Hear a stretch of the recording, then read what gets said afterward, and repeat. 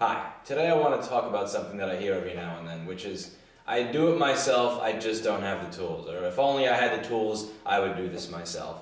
And usually this line follows me being about to tell somebody what the price of something is. And I feel for people who are in this situation because I've been in that situation myself, where there was something that I really did want to do myself, but I was missing one fucking T12 screwdriver, one Allen wrench, one silly little piece that I needed. And I feel for these people, I really do, which is why I try to help them as much as humanly possible. So if somebody says, comes in with their hard drive and says, I've replaced this myself, I just don't have this, I'll walk over to one of those thousands of toolkits I have from the iPhone screen purchases I make and go, here's a little baggie with a Phillips, a flathead, go knock yourself out and enjoy it, it's free.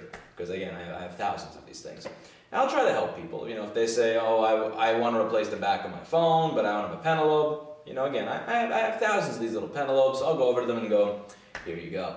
At the same time, this is also used to kind of condescend and insult the industry in general. When you hear people say that with certain things, like, I would replace the DC jack on my motherboard, I just don't have a soldering iron. Oh, if only I had this, I'd do it myself. Like, no, it's still going to be $150, sorry. But today I got a call that was fairly interesting, and it's one of these where you really just have to laugh because it's just so ridiculous. Where the person's talking about this problem they have with their iPhone, where they went to a place that replaced the microphone several times and the speaker several times, and you have no audio on a call or something, but there's audio in the other applications or vice versa. And I know I have to reball the audio chip. I would do it myself if only I had the dim. Like, no. I cut this shit off right in the middle of the fucking sentence. This person was going, I'd reball the audio chip if only I had that. And before they can even get to the word tool, I go, and the person's like, what are you laughing at? And I'm like, you sure as fuck are not reballing the audio chip if I just had the tools. Oh, get the fuck out of here. And I politely and kindly hung up the phone.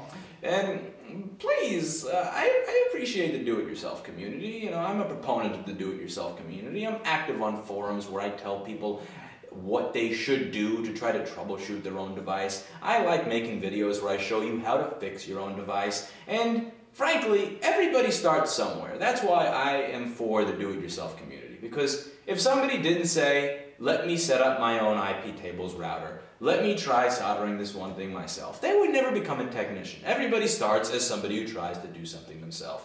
But please do not make the do-it-yourself community look bad. Please do not insult my intelligence. Please do not insult our craft by saying you would reball the audio chip that is the size of my fucking pinky fingernail if you just had the tool available. And for the love of God, please do not do this over the phone, because when you do this over the phone, I don't have the pleasure of putting a Hacko FR801 in front of you, the pleasure of putting a Scotel IR6000 in front of you, along with your motherboard, and allowing you the chance to humiliate yourself. Because at the very least, if you say something that fucking ridiculous to me in person, I can put everything in front of you that you need to do it and say, if you can do it, it's free. But I can't do that on the phone because you're not within physical proximity with me. And that really takes away a lot of the fun.